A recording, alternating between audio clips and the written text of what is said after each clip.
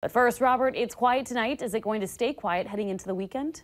Should stay mainly quiet as we head through the overnight hours. Tomorrow, though, breezes will be here along with some rather cold air. A live look outside on the CorwinAuto.com Valley Skycam, part of the Storm Team Skycam network. Some mostly cloudy skies here into the Fargo-Moorhead area, and temperatures, they're on the cold side. 24 feels more like 13. Winds out of the north and northwest at 12 miles per hour.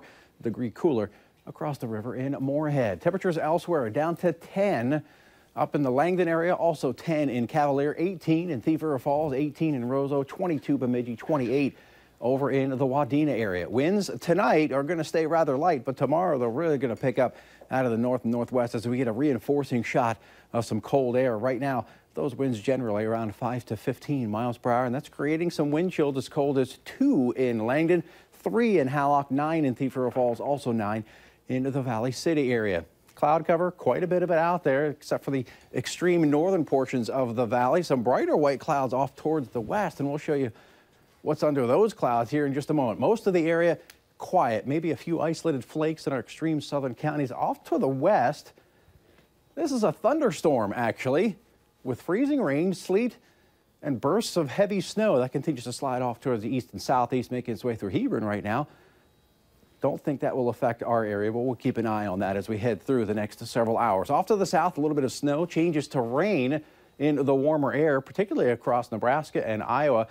Tremendous snow is falling in parts of the Rocky Mountains, snow falling at the rate of 2 to 3 inches an hour at some of the higher peaks there. Off towards the west, a little bit of rain and higher elevation snows, and off toward the east, some rain making its way through the Great Lakes. For us, as we head through the overnight hours, we'll see some partly to mostly cloudy skies. Those clouds get on out of here for at least a little while. Then here comes the reinforcing shot of cooler air.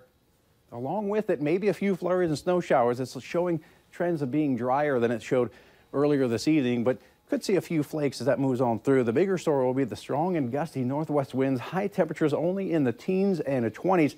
We're going to see wind chills for much of the day below zero in the Devil's Lake Basin. The rest of the region, we'll see wind chills in the single digits for much of the day, and temperatures start to drop on off quickly as we head into tomorrow evening. Here in Fargo, we'll start off the day with maybe a few flurries around. Temperatures into the upper teens. Not much of a warm up by lunchtime into the mid-20s, and that's about it for our high. We'll see temperatures steady to slowly falling in the afternoon. Mid-20s at 4 o'clock with sunny skies, but again, wind chills in the single digits. Picture of the day, turkey trot in Georgetown. Thanks so much to Donna for sending that in. We're going to use that as the backdrop to our 7-day forecast. And again, breezy and cold Saturday, but a quick rebound on Sunday. Low 40s, near 50 on Monday. Chance for a wintry mix across the far north. A cold day Tuesday, less cold Wednesday.